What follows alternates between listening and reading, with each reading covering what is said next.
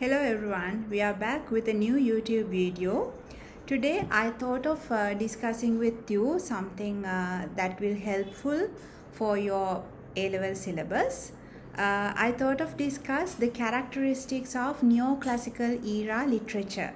So in your syllabus you all know we have two poems related to neoclassical era, or we call it as Augustan era literature. So here we just discuss few characteristics we find in neoclassical era literature. The two poems you have in your syllabus, you have one poem by John Dryden and you have another by Alexander Pope. So neoclassical era, we call it as neo for new, classic, the style and work of the ancient authors of Greece and Rome. So neoclassical, so it's once again it's a kind of like a rebirth or restoration of classicism, right? Especially neoclassical era is characterized by the age of John Dryden and Alexander Pope, and both of these poets wrote basically satires. So you all know what a satire is. Satire is a poem with exaggerative language, and they used to, through the satires, they used to mark the loopholes in the society or the weaknesses in the society and ridicule people and comment on the weaknesses of the people to ridicule them. So then they use an impressive style, scholarly allusions, mythology, and their use of like a lot of imagination. So one of the most important characteristic you find in neoclassical era poetry, it's most of the neoclassical poems are those poems based on rationalism, rationalism, reason as the mainspring of learning, knowledge and inspiration of poetry. So especially when it comes to, like, you can see the difference, a huge difference between romantic poems and neoclassical era poems, because in most of romantic poems you find a lot of imagination, and the poems like imagination plus the poets wanted to be out of the reality. Romanticism is to if we give a definition for romanticism, it is a way of escaping from reality. But neoclassical, it's not out of the reality, it is to be with the reality and to see the reality as it is. So reason, as I told you, reason as the mainspring of learning. So a reaction against the Renaissance, the Romantic period, an outcome of intellect.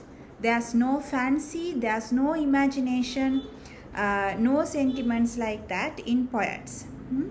And mostly, if when you go through your two poems, especially John Dryden's poem, you don't have, it's not a satire actually, it's about the satires.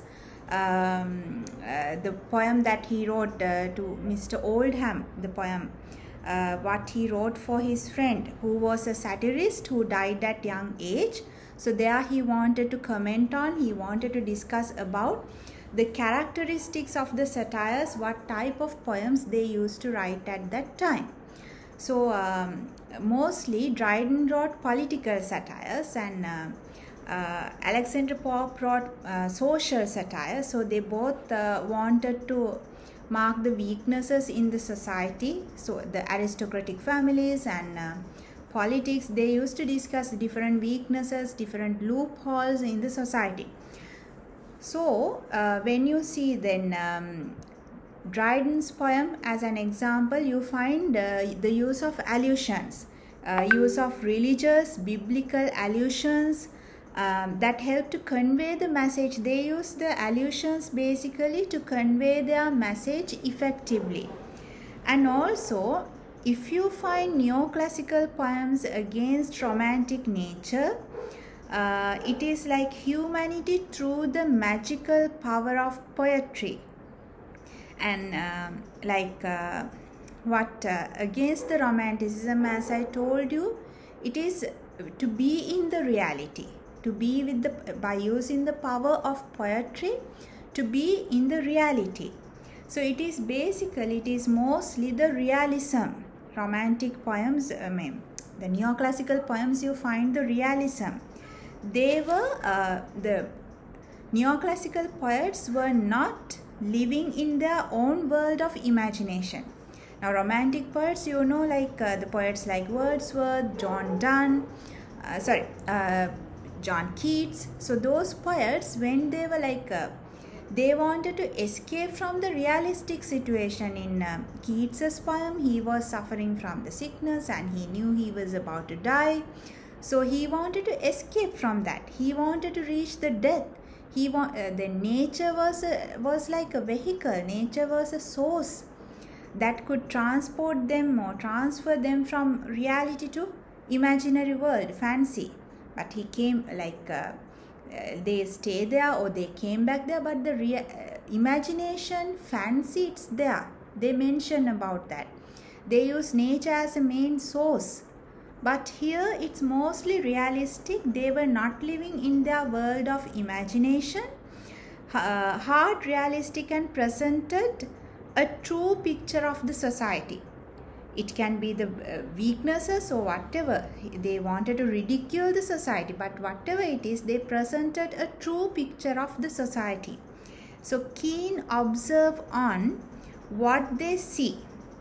They are like, you cannot say like they are escaping. They are not escaping. They do not escape. They are, so we can't categorize them or identify them as, we cannot identify them as escapists. So they were living there. So unlike romantics who escape from the help of plight of imagination, you find these neoclassical poets, they lived in the reality, and they were the men of action, and practically they lived in the minds of the people. So, and also you find as some characteristics, you find the heroic couplet, especially in Dryden's poems or Pope's poems. You find the heroic couplets, two lines, like the couplets, they rhyme together, and very flexible lines. And even the humor comes like irony or the humor, use of humor, it goes like very balanced lines, like it goes up and down. So very passionate, like there's in comparison to romantic poems, you don't find passionate lyrics, you don't find passionate lyrics, you don't find lyrical qualities, not there in neoclassical poems, like lacking lyrical features. You can't say no at all. It's like you can say there's lacking lyrical features, very intellectual. The poems are very intellectual, and also the objectivity, like they tried objective poetry. Their poems are objective by avoiding giving vent to their feelings, like rather than moving towards the feelings of them, moving towards the sentiments of them, they were not letting them to get attracted towards the feelings, to be passionate, but to be intellectual, but to live in the reality.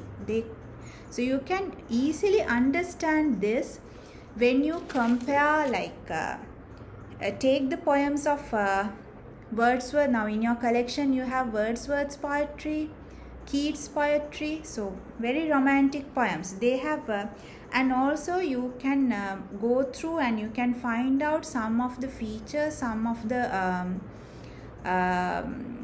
characteristics of romantic poetry. What are the romantic what are the definitions for romanticism, what are the characteristics of romanticism? Then see what then you compare romantic poems with neoclassical poetry, then you can easily understand, you can easily see the characteristics of the or the different characteristics between the romantic poems and the neoclassical poems. So I hope you got an idea. This is just a rough idea what I explained you. It's not a complete something. I just gave you a point that's something that can make you to think about this. So you can do some more self-study. You can go through these poems and you can find more details from internet, and you can expand your knowledge. I hope what I said was helpful to you. So let's meet with another video soon. Until then, all the best, study well, bye.